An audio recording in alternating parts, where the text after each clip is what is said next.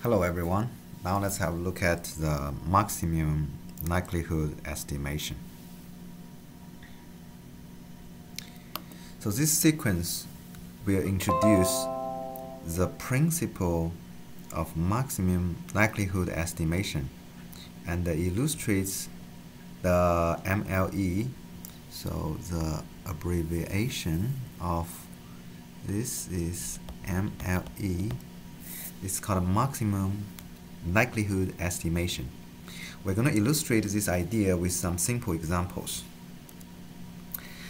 Now, suppose we have a normally distributed random variable x. So this is normally distributed random variable x, which is normally distributed with mu and sigma square. So this is a variance, and this is a mean, and this is a variance. So sigma will be standard deviation. Now suppose we have two samples. We draw two random numbers from this normal distribution, that is 4 and 6.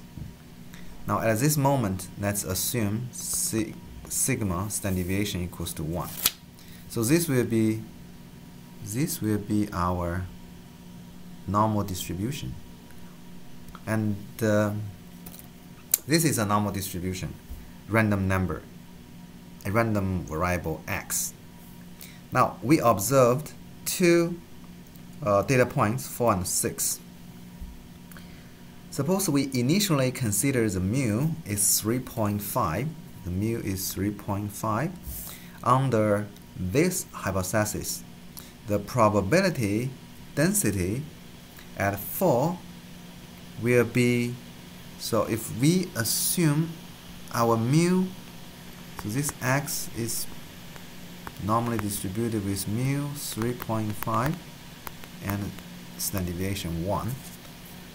Now, under this assumption, we can calculate what is the probability density to have a 4, and what is the probability density to have a 6. So this is our probability density. Probability density have a 4 will be 0.3521, and at 6 will be 0.0175. Then we will have a likelihood. The likelihood actually equals to the product multiply this probability and this probability. We will have a joint probability density of these two observations. Now over here, this plot is the distribution of our normal random variable, mu and sigma square. And in the second plot, this is a likely joint probability density plot. So the L is the joint probability density, and the x-axis is our parameter.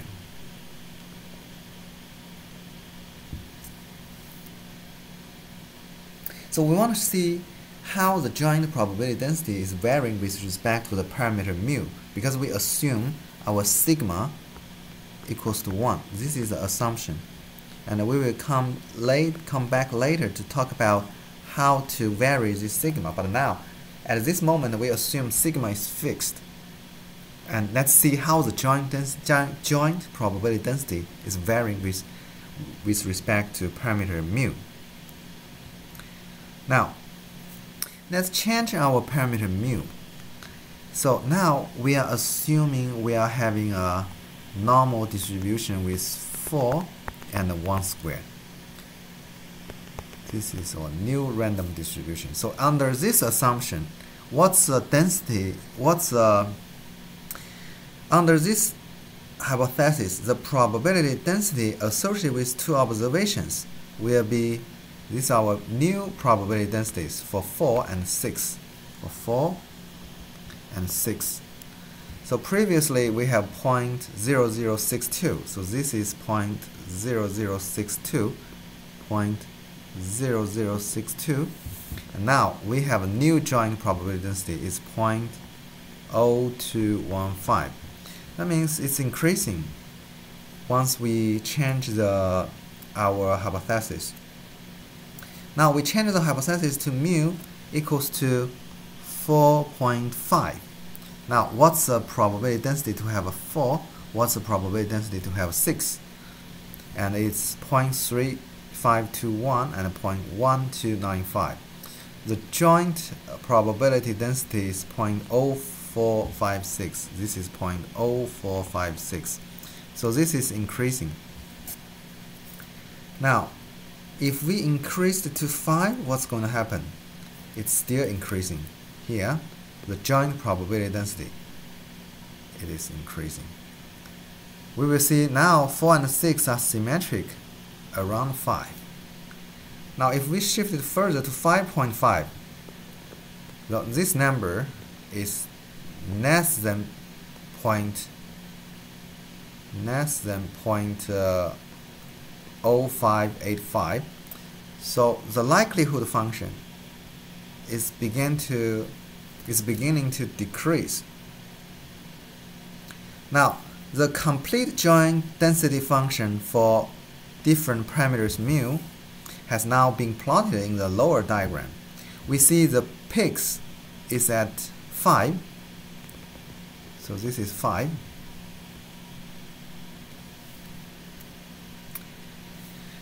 Okay, this is called maximum likelihood estimation. So we want to maximize our joint density function.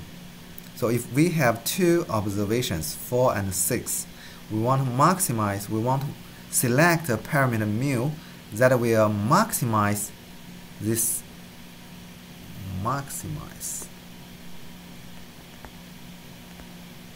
the joint probability density function. Now let's look at the mathematics of this example. If x is normally distributed with mean, mu, and sigma, this is a probability density function.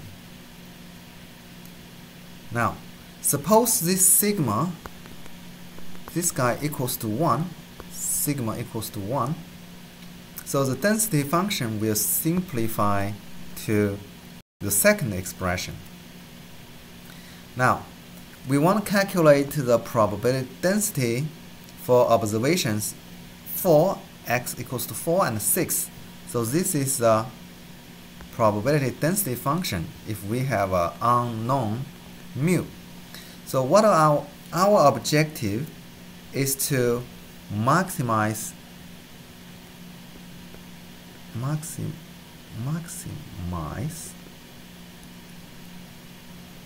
actually it is max this joint density function. So joint probability density for two observations is just the product of their individual densities. So in maximum likelihood estimation, we choose our estimate mu that gives us the greatest joint density, that is greatest joint density for the observation in our sample. This value is associated with the greatest probability or the maximum likelihood to obtain the observations in the sample. So in the graphical treatment, we saw that this occurs when mu is equal to 5. We will prove this must be the case mathematically. So this is a joint probability density function for x equals to 4 and x equals to 6. Now, we want to find the value of mu that will be able to maximize this expression. So, if we want to do this, first, this is called likelihood function. Likelihood function for mu, given the sample observation 4 and 6. So this is the likelihood function of mu given that we have observation 4 and 6. To maximize this equation, we could differentiate with respect to mu and set the results equal to 0. This could be a little bit difficult because now we have the mu in the power term of exponential, and also we have a square here. So how do we simplify this problem? So what we did is we take a log on both sides, so log on the left side and log on the right side. So log L is a monotonically increasing function of L, meaning that log L increases if L increases and decreases if L decreases. So if we maximize log L, we will maximize the L function, likelihood function too. So then we will know that if we are going to choose the value of mu that maximize log L is the same as the one that maximize L, likelihood function. As it so happens, it is easier to maximize log L with respect to mu than it is to maximize L. So let's do a little bit decomposition of this function. Because this is multiplication, if we separate them, log function will change them into addition, the summation of these two terms. And because this is another multiplication, so we separate these two terms and this guy to these two terms. So multiplications to summation. Now if we have log a power b, it will become b log a. So in this case, log exponential minus 1/2 x minus 4 squared will equals to minus 1/2 x minus 4 squared log e. But this log e actually is 1. So in this case, we are going to decompose this guy, this term. So this will become, because this equals to 1, this will become minus 1/2 x minus 4 squared term. So a little bit further derivation, we have the second term reduced to a simple quadratic in x, and so that's the fourth. So if we have a look at this equation continuously, so first we do the multiplication to summation, and then we separate this one to summation again and this one to summation again. Now we shift this power term to the front and we will have log e, so we change it to this equation. Now it's simpler. Let's do the differentiation with respect to mu. So log L is simplified to be this equation, and we know this is a quadratic function. We can decompose this function to this term. Can be expanded as follows. Now let's take the let's differentiate the quadratic term, which will equals to a minus mu. So applying the result, we obtain the differentiation of log L with respect to mu. The first term in the expression for log L disappears. Why this guy disappears? This guy was disappeared.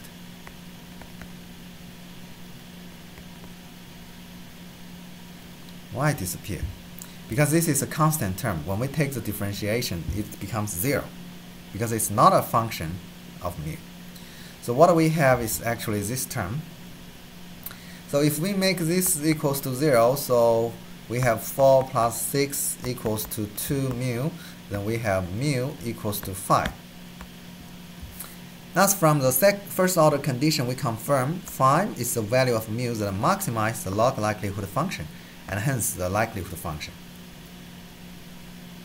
Now, but we have a hat, mu hat over here. Why? Because we are now talking about an estimate of mu. It's not a true value. Note also that the second differentiation with respect to mu, the second order differentiation, let's differentiate this term again. So d log L square over d mu square and we are equals to -2. Since this is negative, we have found a maximum, not a minimum. Now we can generalize these results to n observations. Previously, we only have 4 and 6. Now, suppose we have n observations. Those are the data we connected from a normal distribution with unknown mu. Now let's find out the mu using all the x given. So what we want to do is, first we want to find the joint probability density function. So we multiply all the values together from x1 to x mu. Not x mu, xn. So this will be the likelihood function. This is our likelihood function. So we want to find out mu, maximize the likelihood function, find a mu value that maximizes our likelihood function, given that we have observation x1 to xn. We will do this indirectly by taking the log L. So that is a log likelihood function. So the logarithm decomposition, just as what we discussed before, the multiplication becomes the summation. And then we separate this multiplication into summation again. This will become these two terms. And then we do all of them. So we will have n log 1 over square root of 2 pi y, n of them, because we have n terms. And then we have all these terms, quadratic terms. So this is our log likelihood function. We are going to differentiate log L with respect to mu. So this is what we are going to get, and we are going to make them equals to 0. So once we make them equal to 0, so if this equals to 0, then we will have n mu. And add all the data points together over here.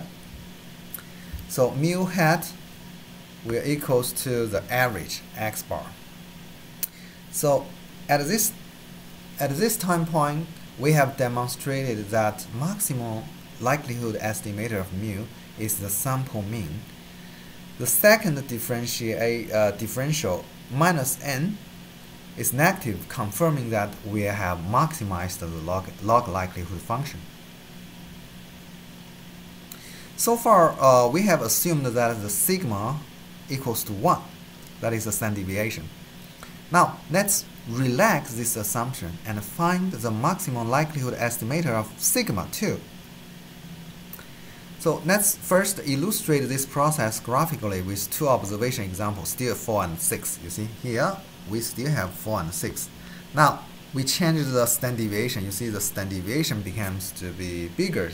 Now, standard deviation equals to 2. Now, let's keep mu fixed at 5, because we know it's average of 4 and 6. Now, if we change, so now we want to see how the likelihood function is varying with respect to the standard deviation. So we choose sigma equals to 2, then we have a joint probability density is 0.31.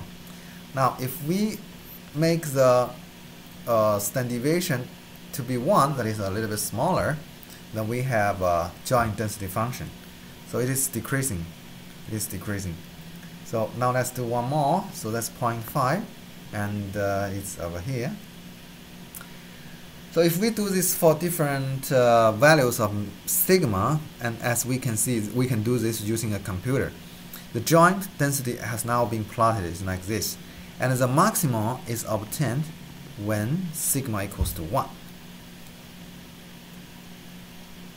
We will now look at this mathematically. Start with the probability density for x given mu and sigma. This is only for 1x. Now suppose we have n observations, x1 to xn. Now we have the joint probability density function. Now this is a likelihood function.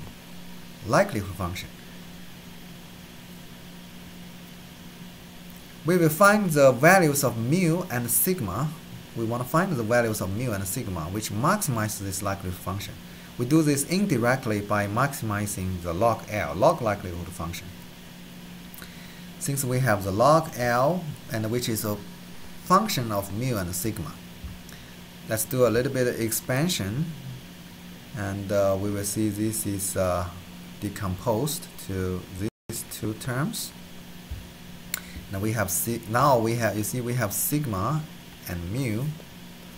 Sigma, so we have sigma over here. So what are we going to do now? How to maximize this likelihood function? Maximize. How to maximize this function? We are going to take the partial derivatives with respect to mu and sigma separately and make them equal to 0. First, we take this is our log likelihood function. We take the partial derivatives with respect to mu. Then this goes away because mu is not a function. This is not a function of mu. This is not a function of mu. Only here has mu terms. So what we get is take the partial derivatives with respect to mu. What we get is this equation. Now what are we going to do? We're going to set it equal to 0. Once we set it equal to 0, we see that this is actually x bar y, because this equals to mu hat equals to 1 over n sigma xi. Now, let's take the derivatives, partial derivatives of log likelihood function with respect to sigma. So we see here we have sigma, and here we have sigma. But over here, we don't have sigma, so this one will become 0. Now, we will have this term and this term. Why this becomes minus log sigma? Because log 1 over sigma is log sigma minus 1. We can put the power term in the front of the log sign. This will become minus log sigma. However, how come this guy becomes this guy? Because this is summation inside. We just take all the common terms minus 1/2 out, and we make this sigma power 2 to be sigma minus 2 in the numerator, and minus 1/2 is over here. So once we take the derivatives with respect to sigma, this term will become minus n over sigma. This will become sigma minus 3. Why this becomes to be the minus sign to become a plus sign? Because we have minus 2 here. So we will have minus 2 here, sigma minus 2 minus 1. So this is minus 3. Now we make this equals to 0. Now what we get is the sigma term. We have already demonstrated the maximum likelihood estimator of mu is the sample mean. Now, maximum likelihood estimator of the population variance is the mean square deviation of x. Note this one, the MLE estimator of the variance is biased. The unbiased estimator is divided by n-1, not n. So that's why the sample variance, when we calculate sample variance, we usually use xi minus x bar squared. So this one is unbiased estimator, and however, this one is biased. So MLE estimator of the population variance is biased. However, the one that we're using to calculate sample mean, sample variance is not biased. However, it can be shown that maximum likelihood estimator is asymptotically efficient, in the sense having a smaller mean square errors than the unbiased estimator in large samples. So that's the conclusion. So this is the end of the introduction to maximum likelihood estimation, and this introduction is I think it's useful and helpful when you are doing research, when you need to use maximum likelihood estimator to estimate parameters. And this is not just for the for estimating mu and sigma in the normal distribution. It can also be used to estimate the parameters like beta, y equals to x beta. It can also be used in linear regression to estimate the parameter beta. So that's MLE to estimate beta, given all the observations. we have x and y. Okay, this concludes this video.